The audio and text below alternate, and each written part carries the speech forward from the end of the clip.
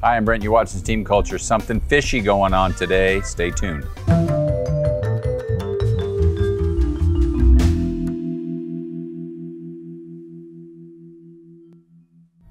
Hey, I'm Brent. You're watching Steam Culture. Welcome back to our longtime viewers. We appreciate you. If you're not a longtime viewer, click that subscribe button so that each Friday we can send you a new Steam Culture. Well, I said we're going to be talking about fish today.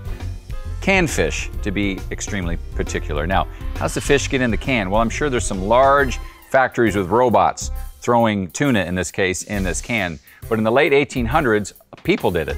A lot of people, because with the invention of pasteurization and the Industrial Revolution, canneries started popping up, fish canneries, all along the West Coast, from California all the way up to Oregon. About the 1940s, it was at a real peak, and then started to decline up into the 60s when bigger factories started to take over. But some remnants in history have been left behind. So all up and down the coastline, there are some old independent fisheries still sitting there, and in this case, the boiler. Now, this is the White Star Cannery Boiler in Astoria, Oregon. And what happened is the cannery, eventually, I think there was a fire, they totaled the building, but they left the boiler sitting there on the piers, and it's become a landmark. For sure, in 2015, they made sure that the boiler wasn't going anywhere because they make it a historic landmark, at least locally. I don't think it's a national landmark, but it is a local landmark. And it's very popular with amateur photographers and professional photographers.